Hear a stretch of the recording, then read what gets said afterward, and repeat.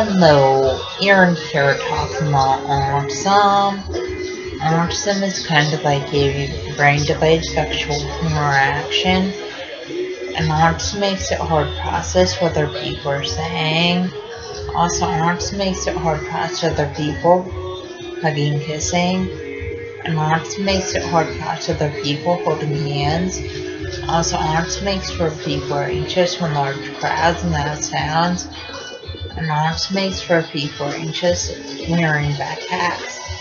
Also, autism makes sure people are anxious at school all day. And autism makes sure people are anxious on the school bus. Also, just to let you know, the signs of autism are factual skills, lack of eye contact, lack of speech, and lack of communication.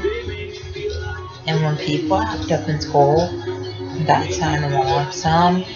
Also, when people have low grades in school, that's a sign of autism. Also, when people stim in school, that's a sign of autism. Also, stimming is kind of like hand flapping, and hand motion, hand movement, hand fidgeting. And people with autism stim in school classrooms and stim walking out of school classrooms. Please subscribe, rate, and comment.